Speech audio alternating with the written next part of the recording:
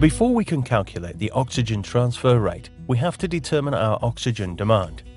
Depending on the wastewater treatment target, different factors must be considered to calculate the actual oxygen requirement, AOR. Design flows and loads. Water influents are not consistent and vary between daily minimum, average and peak flows. Design guidelines recommend dividing the average day of the peak month by 24 hours to calculate the needed aeration amount. BOD load. The amount of oxygen needed for microorganisms to decompose organic material is about 0.9 to 1.3 pounds O2 per pound BOD. Total nitrogen reduction. Nitrifying bacteria oxidizes ammonium, NH4+, first to nitrite, NO2-, and then to nitrate, NO3-. For this process, the bacteria need about 4.6 pound of O2 per pound of ammonium. As an example, let's assume we have an average day peak month flow of 100,000 GPD, 150 ppm BOD, and 40 ppm ammonium in the influent of wastewater treatment plant. The daily BOD loading is about 125 pounds per day, and the daily ammonium loading is about 30 pounds per day.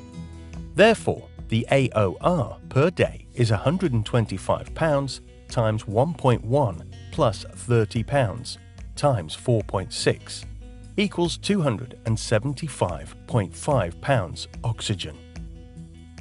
Finally, the AOR must be corrected for environmental conditions such as temperature, pressure, O2 saturation, and others.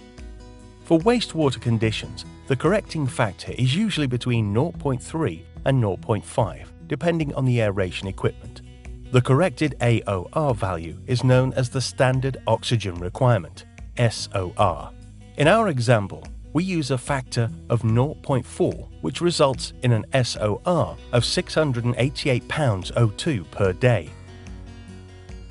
Now we know how much oxygen per day must be present in the water so that the biological processes can take place. However, we still have to transfer gaseous oxygen into the water to get the calculated daily oxygen requirement. To dissolve gaseous oxygen into the wastewater, different products are developed by equipment manufacturers. Depending on the product technology, the oxygen transfer rates differ between 0.5 and 2.5% per foot water depth. The oxygen transfer rate, OTR, depends again on different factors such as the temperature, pressure, oxygen saturation, and most important, the alpha factor, which describes the differences of clean water to wastewater. For our example, let's assume we have 15-foot water depth, which equals an OTR efficiency of 1.5% times 15 equals 22.5%.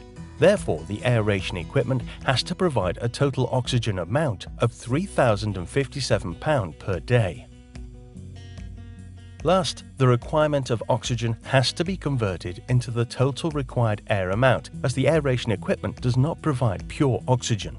Air consists to 21% of oxygen. Therefore, dividing our oxygen number of 3,057 pounds by 0.21 brings the total required air amount per day of 14,557 pounds, or 194,000 cubic feet. Thanks for watching, and if you like our 3-minute tutorials, please subscribe and don't forget to give a thumbs up.